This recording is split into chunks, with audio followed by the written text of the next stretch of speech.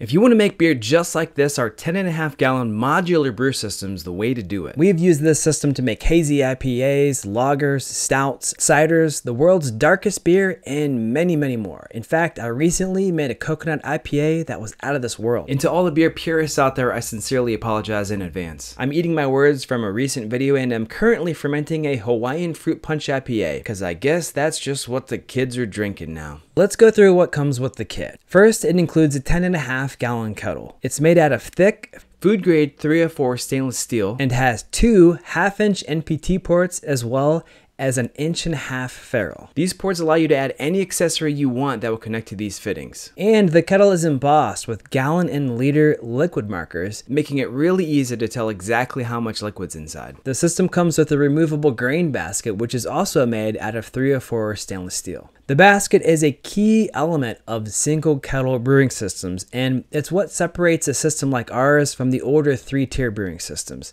The basket allows you to easily separate spent barley from the liquid after infusing it during the mash, making brewing quicker and much easier than it used to be. Our system comes with a hop basket as well. This hop silo is also made out of 304 stainless and is designed with a slightly less dense screen than the basket. This allows for maximum transfer of hop flavor and aroma to your beer, while also eliminating the likelihood that the hops will jam up your pump or your chiller. Because like the grain basket, it can also be removed. At the heart of the system is an electric controller, which is really where the magic happens.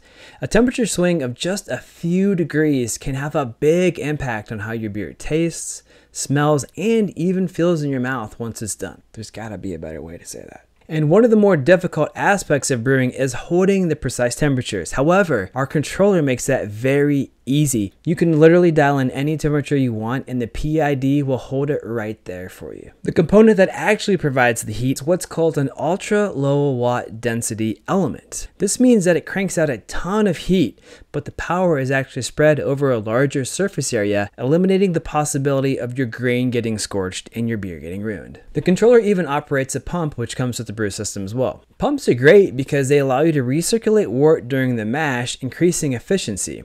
And the pump allows you to transfer liquid from one place to another without pouring or siphoning, which can be inefficient and messy. The system also comes standard with the plate chiller. We love these things for their efficiency and their simplicity. All you need to do is plumb some tap water into one end of the chiller using a standard garden hose, attach another garden hose to the other end of the chiller for a drain, plumb beer through the chiller using hoses and quick disconnect fittings that come with our system, and the magic of thermodynamics does the rest. The beer gets chilled down without ever mixing with the water. And I don't want to get into every last tiny little detail, but our system also comes with a bunch of little fittings and valves and stuff that just makes it work really, really well. We use our systems to brew all the time, and when we try out a new configuration that improves the experience, we add it to the kit. We've been doing this literally for years, and the current version of our brewing equipment is the most dialed that it has ever been. A couple of my favorite most recent additions include a little 90-degree pickup tube that we've added to the inside of the kettle, as well as a 90-degree fitting we've added to the top of the spray valve on the lid, and a nifty little cord grip for the temperature probe. When you mix water and electricity, safety is always a concern, and we think ours is the most safe system on the market for 2 reasons. First, the controller is separate from the kettle, meaning that if you experience what's called a boil over and liquid comes pouring over the edge of the kettle, it's not going to flood the electronics, which would destroy them first of all, but would also increase the likelihood of shock and potentially a fire. Instead, our controller is completely separate from the kettle, and the long cords allow you to place it as far as 6 feet away from the liquid, or just mount it on a wall. Our controller also includes what's called a GFCI plug-in. This means that even if somehow liquid is spilled on the controller